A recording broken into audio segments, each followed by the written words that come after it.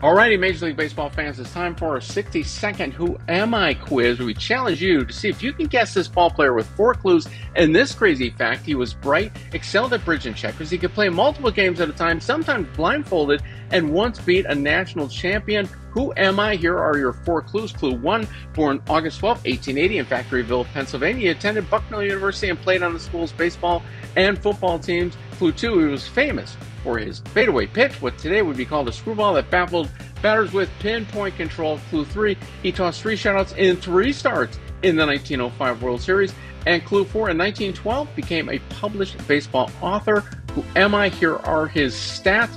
Giving you that quick snapshot. Let's count it down. 5, 4, 3, 2, 1. And if you guessed Christy Mathewson, congratulations, you nailed it. Join us for more at baseballclassics.com/magazine. It's free every month to expand your baseball knowledge.